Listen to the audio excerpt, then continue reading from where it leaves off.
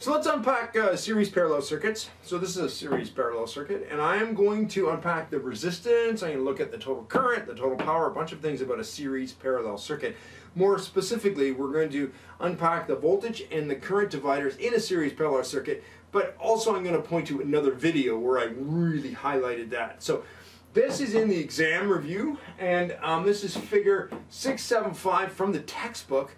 And I want to unpack how to find the total resistance of this using resistor notation. Cool. So as far as this is going, I know the resistor notation is all about showing a way to add up the resistances or find the total resistance. It's not actually a formula though, it's a notation. It helps me develop a formula. Okay, here we go. So the resistor notation here is going to be like this.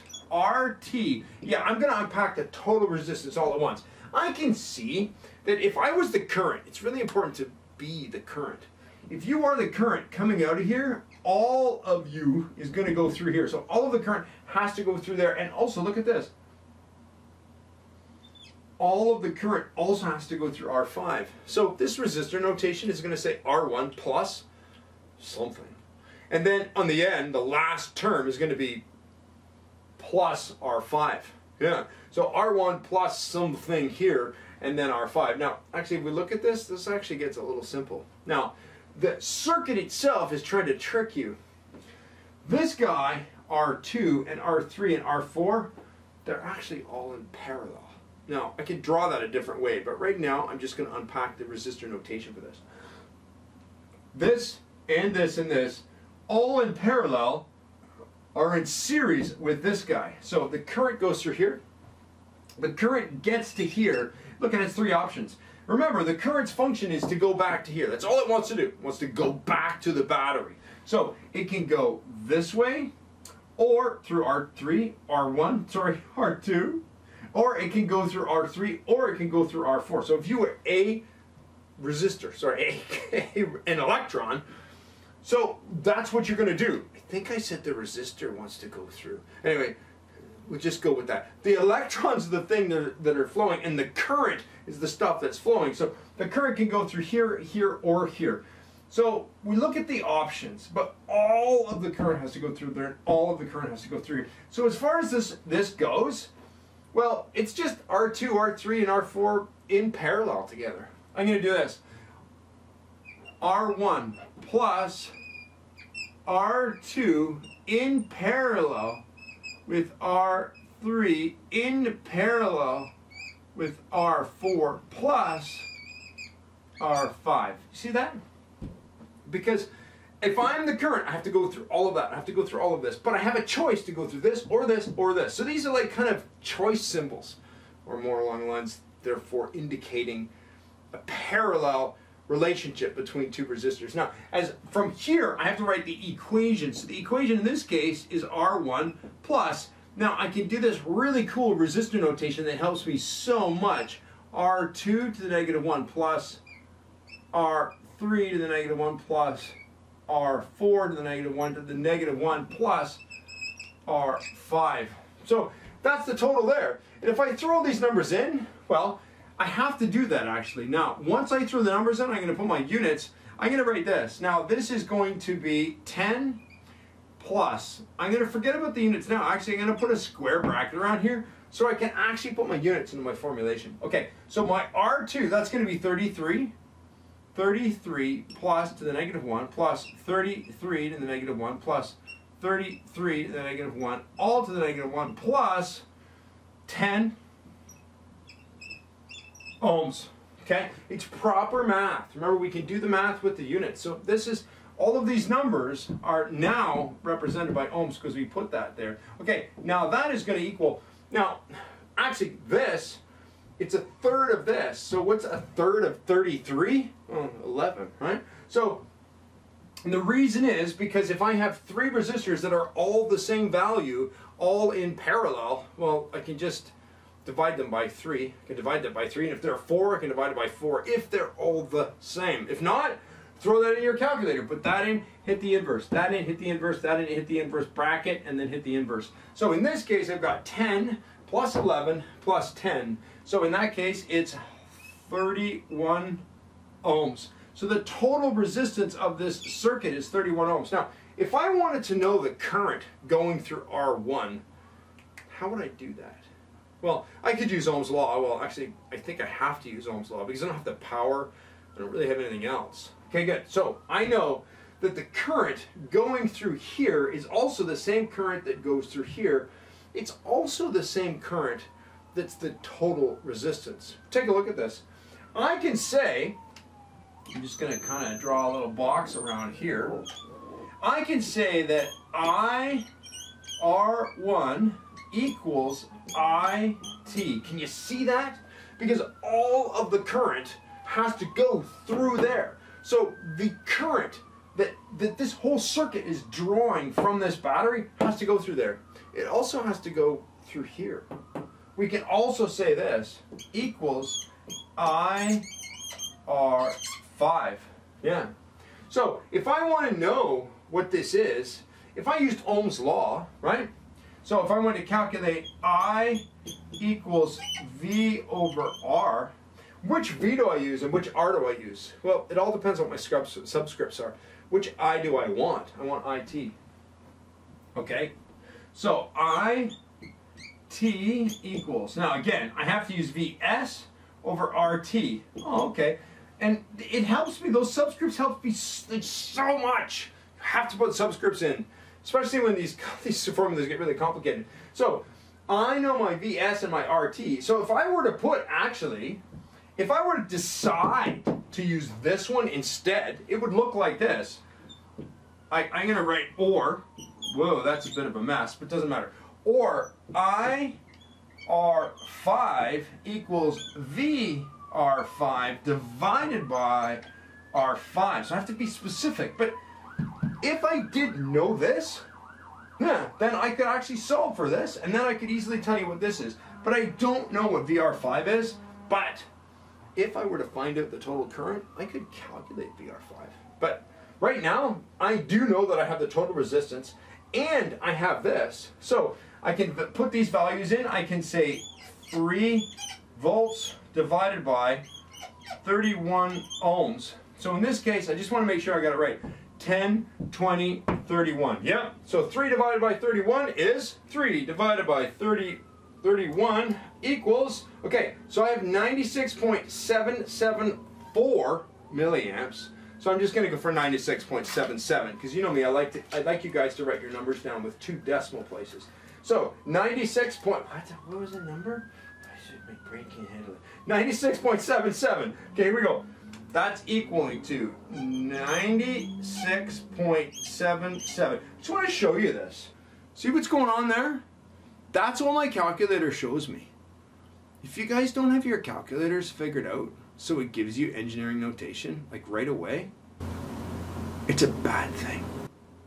Okay, good. So, I know that that is milliamps. Okay, because my calculator told me that. Okay, here we go. So I have that value. So that's my total. Oh, look at this. Now I can find this. I can find VR5 because I know this, because I know this, and I know that, sorry, yes, I know this because I know this because I know this. So I can rearrange this thing to equal R5, and that's going to look like this. This is just Ohm's law. I can say, if I wanted to, let's find the voltage across this. I'm going to say V, I'm going to kind of block this off here.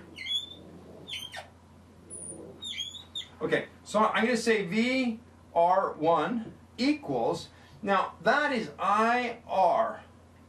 Again, I have to be specific about what I'm talking about.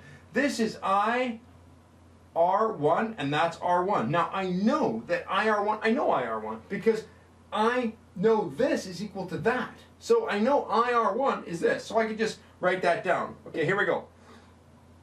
96.77 milliamps times 10 ohms. Now that is going to be, I'm just going to shift the decimal. So that's 9.96, oh no, 906, it's going to be, yeah, it's actually going to be 960, it should be, let me do the math. that times 10 equals 96. That's better. So that's 96.77. In this case, it's going to be millivolts because I had milli here. So I'm going to keep milli because I haven't, changed the decimal. But the other thing is I just put it in my calculator.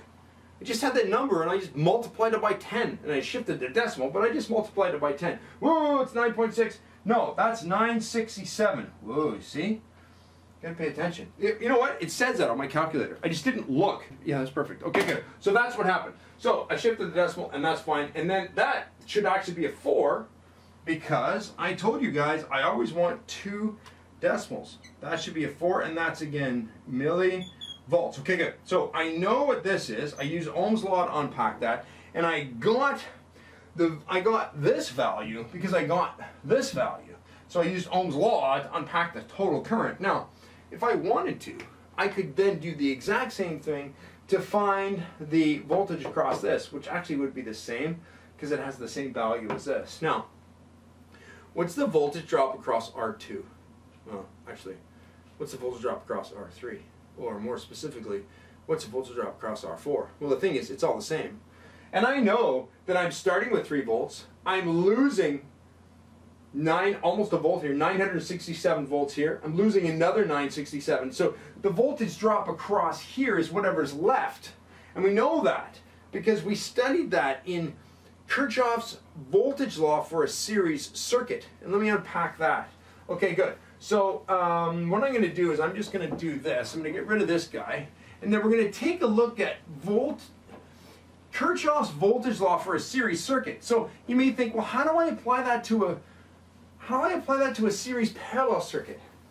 You have to get the series elements of that circuit. So essentially what's going on is that that's one of the series elements, that's another, and this is another series element. And it comes from the resistor notation. It really helps. I'm going to write that down again. So I know that RT equals R1 plus R2 in parallel with R3 in parallel with R4 plus R5.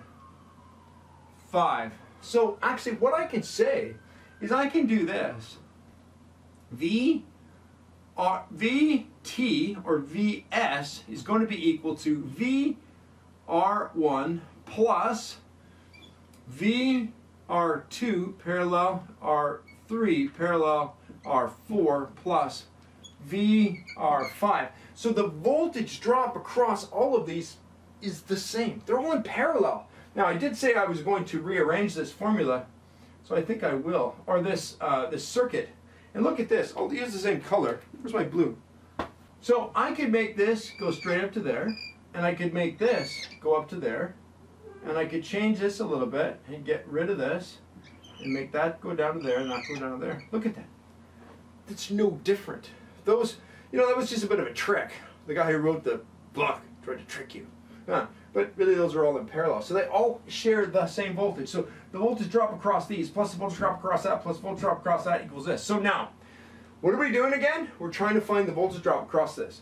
Now, Kirchhoff's voltage law for a series circuit says that the voltage drop across this plus the voltage drop across that, and the voltage drop across all of that equals voltage sum. So right now, what I want to do is I want to rearrange this. I'm going to just continue with my blue pen. VR2 in parallel with R3 parallel with R4 equals Vs minus VR1 minus VR5.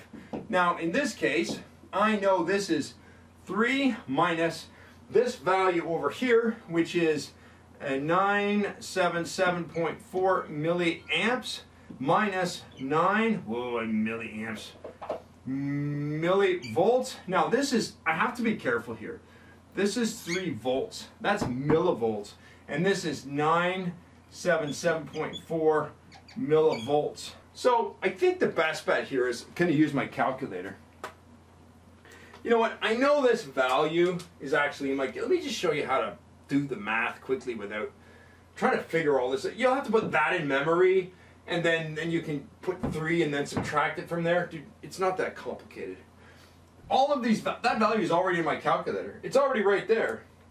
So what I'm going to do is I'm going to take that value and I'm actually going to multiply it by 2 because I'm subtracting it twice. So times 2 equals, I mean, it's just another way to do this expression. Okay? Now, I'm going to subtract it from 3. Now, essentially what's going on is that gives me a negative value. Because I needed to do this, subtracted this, but I did this minus that. But that's not right. Well, it's not because it gives me a negative value, but it's still the differential between the two. So I can just make sure I don't actually write the negative down that I got on my calculator. And that value there is 1.06 volts. So now that equals this. So I know that the voltage drop across all 3 of these equals 1.06 volts. Well, guess what? It's all the same. So I can now write, I could write VR2 equals VR3 equals VR4, and I can say that that also equals VR2 in parallel with VR2 in parallel with R3 in parallel with R4. I know you can't read that, but you heard me say it. And I know that value, so now I can say VR2 equals 1.06 volts. And I can say the same with any of those. So we've just unpacked voltage here. Now, as far as the power goes, there are a bunch of different ways to look at power.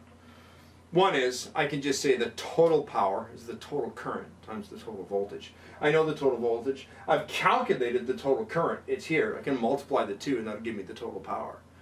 If I wanted to know the power across just this resistor, well, I know the current going through it. It's the total current. I know the voltage drop across it. I calculated it.